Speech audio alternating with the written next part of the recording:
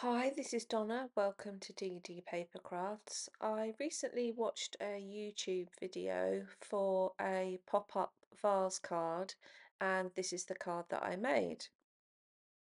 I wondered if I would be able to replicate the mechanism on a larger card base, as I thought I could make a Halloween card. Here's the Halloween card I made, and I will go into more depth regarding the decoration at the end of the video, but you can see that I have managed to create two pop-ups on a much larger format card. So on today's video, I'm going to show you how I created these larger mechanisms and the sizes that I made. The overall card is 8 by 8 and I have included a small gusset in mine because I wanted to add some elements of dimension. My card will be 8 by 8. For the card base you'll need a piece which is 8 by 8, and then for the doors you'll need two pieces which are 4 and 5/8 by 8, and along the 4 and 5/8 inch side I've scored at 1/2 inch and 5/8 of an inch, and do that on both pieces. Fold and burnish along the score lines. Now decide, depending on your decoration, whether you want your tabs to sit underneath or on top of your base, and also consider your decoration as to whether you want to add a wedge or not to the top edges of the tab. If you were going to use a full piece of 8 by 8 cardstock, for instance, on the back, you might not want to cut a wedge, but if you were going to be adding a smaller mat to allow a border, you might want to cut a wedge in. So just think about the decoration. This is for demonstration purposes, so I'm going to leave my tabs flush and I'm going to add the tabs to the back of the main card base.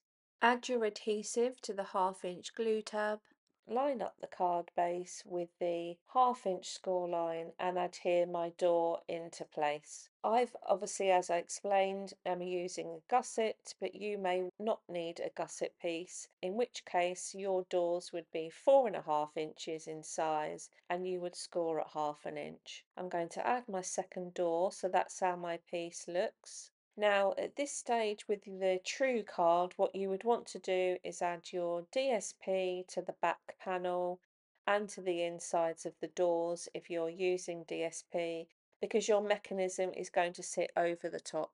For each mechanism for an 8-inch card, you'll need one piece which is 7.5 inches, and it can be as deep as you want for your desired look. I'm using 3-inch card because that will then allow me to have two 3-inch mechanisms at the top and the bottom of the card base.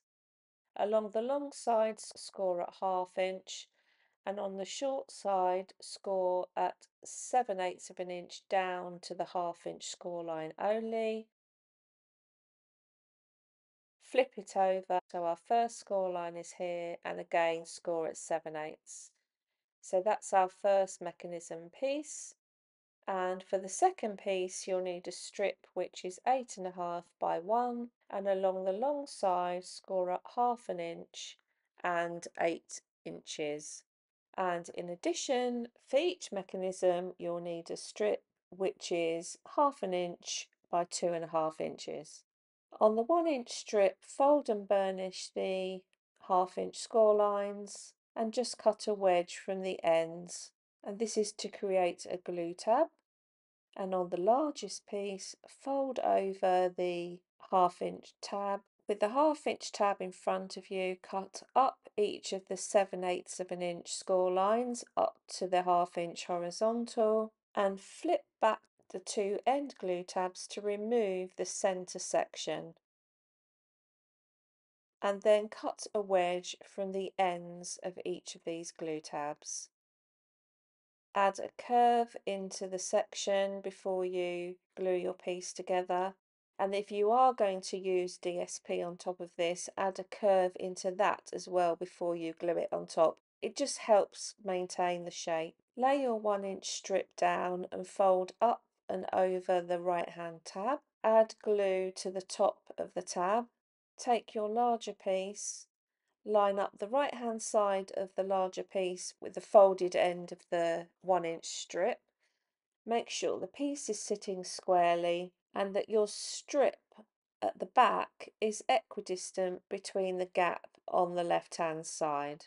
You want to make sure this is all sitting parallel, because if it's slightly wonky, it will affect the mechanism as it opens. Flip the piece back and burnish down the glue tab, and that's our mechanism. It's very easy to resize the mechanism to suit whatever card base you're going to be using. The premise is the length of this whole piece, once it's added together, is 1/2 inch less than double your card base. For instance, my card base is 8 inches, so I've got 16 inches to play with, and the total length of my two pieces added together come to 15.5 inches. And that is why I've had to deconstruct the mechanism and create it in two parts, because I don't have cardstock which is this long. In addition, assuming you're going to have a deconstructed mechanism, your pop-up panel piece will be 1 inch shorter than the mechanism strip. Once you've made your pop-up sections, take your card base. I'm going to sit my mechanism in the height that I want, using the full panel as a guide. And the end of my glue tab here is going to sit up against the 4-inch score line on my door. So if you don't have the gusset, you will line it up with your 1/2 inch score line. I'm going to add glue to the 1/2 inch tab, and you want to make sure that the end of the tab is not interfering with the score line. I'm going to fold over the 4-inch section, so my gusset is currently underneath. That's got nothing glued to it at all. Don't lift it until you're sure it's dried, and then opening and closing the door allows the mechanism to move. Take your strip. I'm going to add glue to the ends, top and bottom.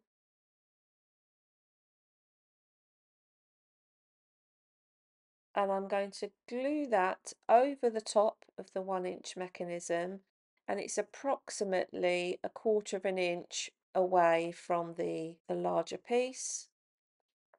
Flip your piece over, add glue to the 2 glue tabs on the larger piece, tuck the tabs under.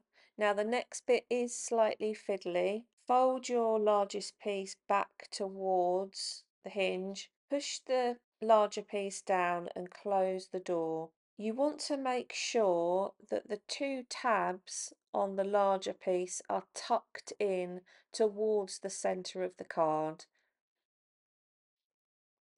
So you can use a ruler to get in there underneath to push those down.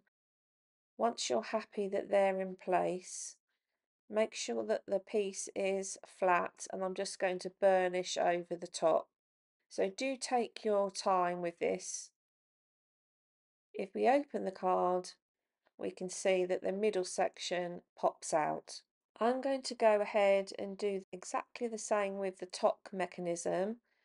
My mechanism is going to open from the other side, so I'm going to turn my card base upside down and completely repeat the process. Now that's dried, you can see that I open the doors and both the top and bottom mechanism pull out and create the pop out. So I'm now going to create the Halloween card. As I showed at the beginning, here's the Halloween card.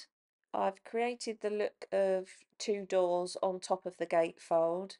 I've used a sheet of 8-inch DSP which I've cut in half. I've created a foam edge which I've then used to add acetate on the top, and I've then cut some black cardstock strips to create this door/window look. The ephemera are from Simply Made Crafts Spooky Web ephemera pack from Craft Stash. I'm not sure if they're still available. I've then used 2 eyelets which I've stuck a couple of googly eyes on the top to create the handles for the door. So the door's open, so you can see the top and the bottom pop up. The cardstock, washi strip and ephemera on the inside are all from the Made to Surprise brand from Craft Stash, and the spider is on an action wobbler, which I've added some googly eyes to. The letters I've cut out using some alphabet dies, and I've added a layer onto the mechanism which I stamped some white spider webs on and added some silver gilding polish for an additional look.